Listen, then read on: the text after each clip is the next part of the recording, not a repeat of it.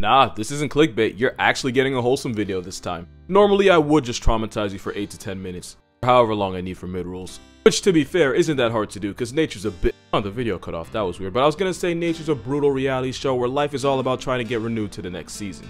But in honor of the calendar turning to 2022, here's 22 animal facts to remind you that it ain't all that bad.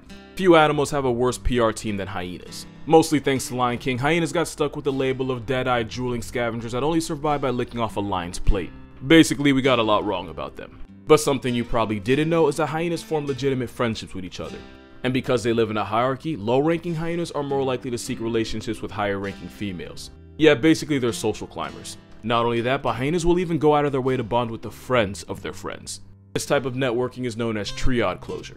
And it's one way for a hyena stuck at the bottom rung of the social ladder to move on up without having to fight. Biologists observed a female named Waffles that went from the lowest tier member of the clan to the very top. Not by running fades, but by befriending the right hyenas until she managed to ride the clout elevator all the way to the top floor. Waffles went from bottom of the cast to alpha female and didn't have to choose violence once. And Waffles' behavior wasn't just a coincidence. In cooperative problem-solving tests, a pair of spotted hyenas actually outperformed chimpanzees. And in these tests, the more seasoned hyenas would go out of their way to help the less experienced complete their tasks. And they were able to do this without being trained. So yeah, not only are hyenas smarter than you think, they have a social circle just like us. And kinda like some sharks. Not all sharks are mindless antisocial eating machines. A 4-year study done at the Palmyra Atoll in the Pacific Ocean found that gray reef sharks will actually link up with the same group of sharks year after year. And even though they'll go out into the open ocean at night for food, they'll spend their day hanging out on the reef with the same group. Scientists believe these sharks will not only recognize specific individuals, but will actively choose to hang out with them. And many of these reef sharks maintain the same social circle for the entire 4-year study. But according to them, these technically aren't friendships. It's more accurate to describe them as associates, or like convenience friends. You know, like the kind that would make no sense anywhere else except the place you work. And since I'm just gonna commit to the work analogy, if going off for food is a shift, then these sharks meeting up on the reef is their version of chilling in the break room. Some fish are just way smarter than you think. But the smartest fish of them all is the manta ray. Which makes sense because they have by far the biggest brain of any fish. Just for reference, the whale shark is the biggest fish in the sea, yet the manta ray's brain can be up to 10 times larger. The undersea Einstein has the mental capacity for problem solving, learning, and communication. But by far the most impressive thing is they can pass a test that most animals on the planet fail.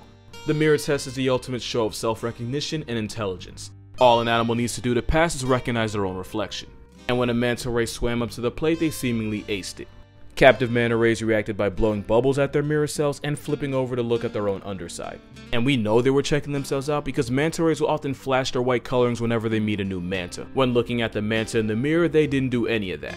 Meaning this party-sized Pacific pancake actually recognized itself in the mirror. Which also means an underwater placemat passed a test that most dogs, cats, and humans younger than 18 months couldn't. Pigs are another animal that were smart enough to conquer the mirror test. But it's not surprising, since pigs are considered the 4th smartest animal in the world behind great apes, cetaceans like dolphins, and elephants. Pigs are smart enough to recognize and respond to their own names when they're only 2 weeks old. On average, they can learn tricks much faster than dogs. Newborn piglets quickly learn to tell their mother's voice apart from all the others and will come running whenever she calls. Also, mother pigs will often sing to their hungry litter of nursing porkies. That doesn't really have to do with intelligence, I just wanted to include it. But if you want the ultimate proof of pig perception, in 2016, Lulu the potbelly pig saved her owner from a near-fatal heart attack by running out into the road and playing dead, only getting up to lead the good Samaritan that had checked on her to her fallen owner. In 2014, a pet pig named Lucky saved his family from becoming an ashtray after waking up the entire house with frantic squealing at 4 in the morning. Because of the swine savior, the family just barely made it out of the house, which had just gone up in flames. So yeah, adopt a pig and might just end up saving your life. You could say the same for your pet cat. Plenty of studies prove that owning a furry roommate can actually be good for your health. Just holding one can increase serotonin while also lowering cortisol levels and blood pressure. Having a long-term cat friend can also lower the risk of heart disease, and studies show that it can reduce the risk of health issues like a stroke by around 30%. And it turns out cats purr at a frequency believed to have borderline therapeutic healing effects on human bones, muscles, and tendons. On top of all that, some surveys show that just owning one can make you more attractive. In a poll, it was discovered that nearly 90% of single women subconsciously viewed men with cats as more caring and nurturing. You know how they say you gotta spend money to make money? I'm not gonna make the joke, but you can probably put it together. But none of these are the actual fact for this part. Because cats do so much for us without even realizing it, the least you can do is tell them you love them. And you can, by blinking. Slow blinking has been proven to evoke positive and happy emotions in a cat. If it responds with a blink back, then you know the feeling's mutual. And if it's a new cat, the slow blink makes the cat more likely to approach an unfamiliar person without malicious intent. Basically, a blink can make a cat go from grr to purr in a second. But unlike pet cats, tigers can't purr because they're literally not built that way. Instead, tigers will make this sound known as a chuff, which they typically use to greet each other or express comfort. It's pretty much their happy sound.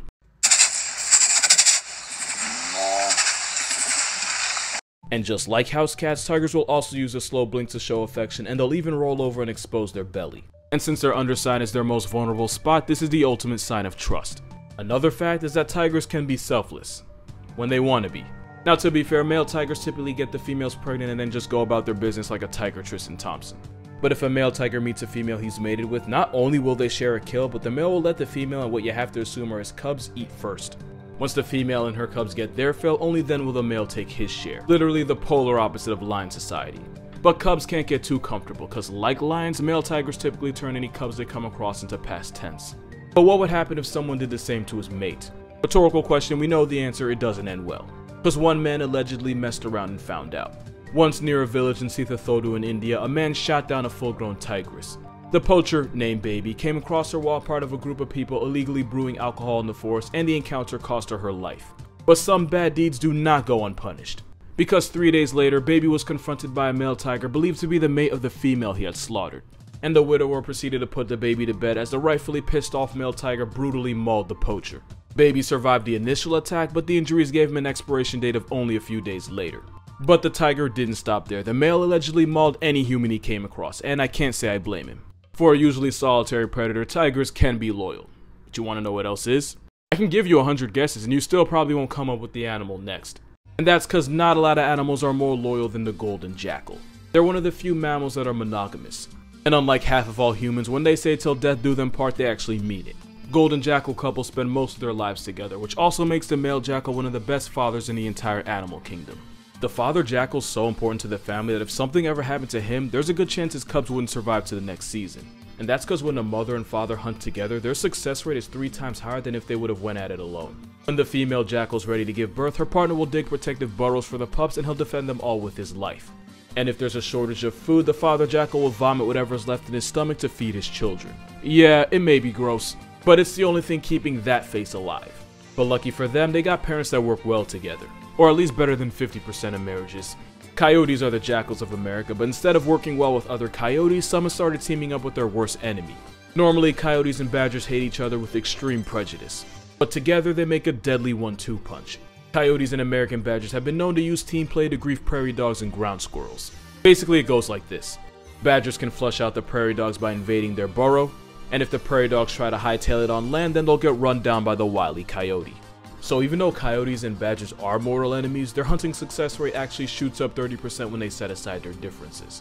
And I can't be 100% sure, but they almost look like friends here. But somehow coyotes and badgers aren't even the weirdest couple on this list. This is your obligatory spider worm because I understand that it do be like that. Tarantulas have been known to adopt tiny dotted humming frogs and let them crash in their burrow. This bite-sized Kermit is actually perfectly safe because it eats the insects that could possibly destroy the spider's clutch of eggs. In return, the frog gets a rent-free apartment and an 8-legged bodyguard. So in a case of mutualism on steroids, the safest place in the jungle for a juicy humming frog is actually right under his arachnid roommate. And the tarantula will even use chemical cues to recognize their particular frog. It's an equal partnership where both parties have something to gain. But sometimes animals might help each other out even when they don't get anything in return. Orcas are the biggest bullies of the ocean, and not seals, stingrays, sharks, or even other orcas are safe from the carnage this Oreo guppy can cause. But there is at least one animal that'll stand up to them. Humpback whales have been seen protecting animals like this seal from hunting orcas looking for takeout. In this case, a whale carefully balanced the Weddell seal on its chest after a pot of malicious equality symbols knocked it off an ice floe.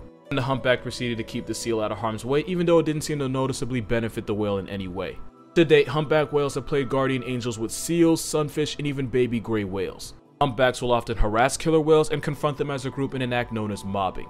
And they'll turn up the intensity if there are any humpback calves nearby.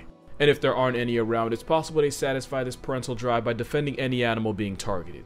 I can't tell you for sure what it is, but it does mean humpbacks might be the only thing alive that can send a pod of orcas the other way. And this drive to protect others can extend to people. A marine biologist was terrified as a 50,000-pound humpback got dangerously close to her, nudging at her with its head and bumping her with its belly. And it wasn't until she scrambled onto the safety of the boat that she noticed a 15-foot tiger shark on the other side of the whale. There's a solid chance this was a pure coincidence and the whale only helped her out by accident. But given their track record for altruism, I would doubt it. Cetaceans are one of the top 5 smartest animals on the planet, so it's not hard to believe.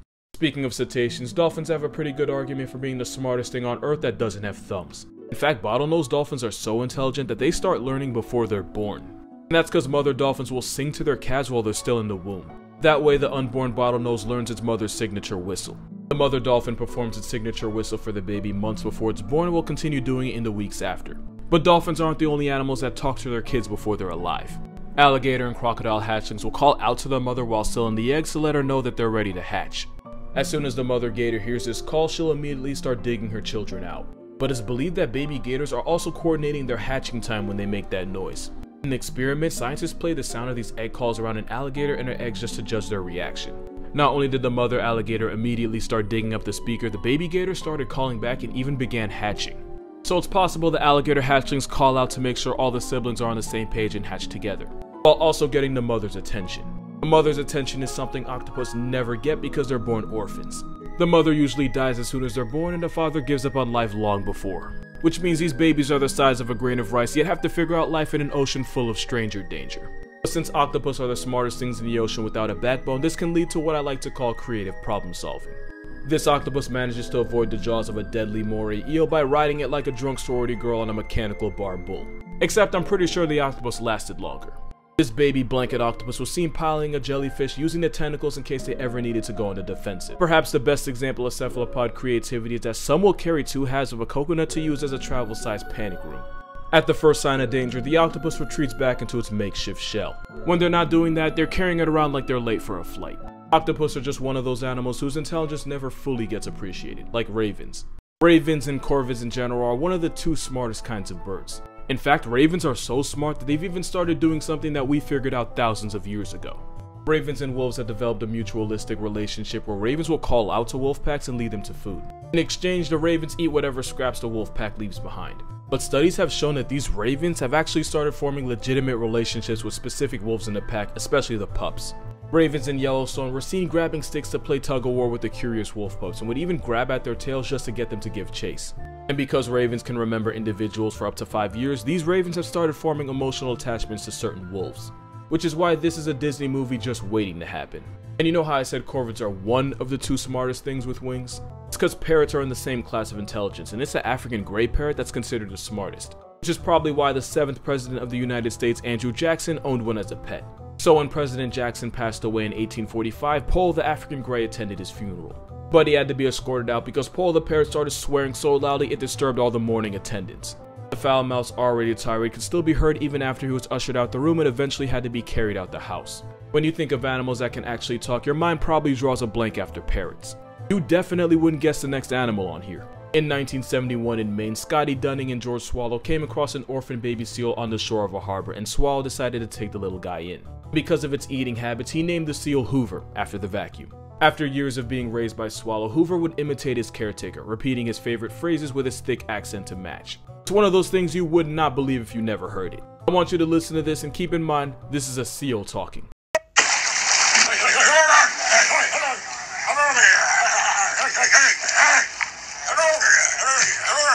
As someone who spends a lot of time working around animals, zookeepers often end up learning way more than they need to know. But one of the more pleasant and safe for work things that zookeepers have discovered is that one of the most irritable animals in Africa is actually a big pushover. The rhinoceros has a nasty and short temper, but it's only because they're legally blind in one of the most dangerous neighborhoods in the world. But anyone who's ever worked with captive rhinos quickly finds out that they have the personality of an armor-plated lapdog. They're playful, smart, have way more personality than you think, and they're incredibly affectionate. Cheetahs in captivity are slightly less affectionate. In fact, they can get so crippled by anxiety that they struggle to mate. The solution? Many cheetahs have gotten their own personal emotional support dog. Not only is it cute, the cheetahs use the more outgoing dogs as role models and will adjust their behaviors after them. These dogs, which are usually shepherds or labradors, are introduced to their cheetah counterparts at an early age in supervised playdates. If all goes well, the pair rarely leave each other's side. As the friendship helps redirect the cheetah's natural nervous energy, the at-risk cats are less stressed and therefore more likely to mate. And the dogs win too, since many parks like the San Diego Zoo will use shelter dogs to pair with the wildcats. In fact, this is Hopper, and he was actually rescued from a kill shelter. So it's a friendship that has the potential to save both animals. If that doesn't make you feel something, then this next story definitely will. This is Lala the penguin. After he was caught in a fishing net and left injured, a Japanese family rescued him and nursed the bird back to health. And Lala was smart enough to realize he'd rather live in a rent-free air-conditioned apartment than have to fight for his life in the wild. One of Lala's favorite things to do was walk around the neighborhood and visit the local fish market. So his family gifted him with a backpack to carry his favorite snack of sardines and mackerel back home. Lala was so respected in his community that he never had to spend money for fish, he just paid for it with his presence. Lala lived with his foster family for 10 years until he passed away in 1996. And for the final fact of this video, this is Lawrence Anthony. He was a conservationist that dedicated his entire life to rescuing and rehabilitating wild animals. He was also known as the Elephant Whisperer after he was able to bring a group of escaped elephants back to their reserve and away from terrified locals who considered shooting them down. But in 2012, Lawrence Anthony unexpectedly died from a sudden heart attack. After his death, a group of wild elephants, the same ones he had helped rescue, arrived at his house and stayed for 2 days in what onlookers could only describe as a vigil. They traveled several hours to get there, and some of the elephants that showed up hadn't been at the house in nearly 2 years. After that, the elephants would make the trip to their fallen caretaker's house at the same time each year around March 2nd, the exact day Lawrence Anthony passed away. Elephants are highly emotional animals that will mourn the death of their own, especially if it was an important member of their herd like a matriarch. So it only made sense that they'd pay their respects to the man that gave most of his life trying to protect theirs. And there you have it, 22 animal facts to start off your 2022. It probably doesn't look like it, but these videos take a lot of time to write, record, and edit. So for more consistent videos, make sure you follow my TikTok and Instagram, both are going to be in the description. Also, if you'd like to support this channel beyond subscribing, my Patreon's also going to be down there. Other than that, drink water, hug your mother, pet a puppy, and have a good one.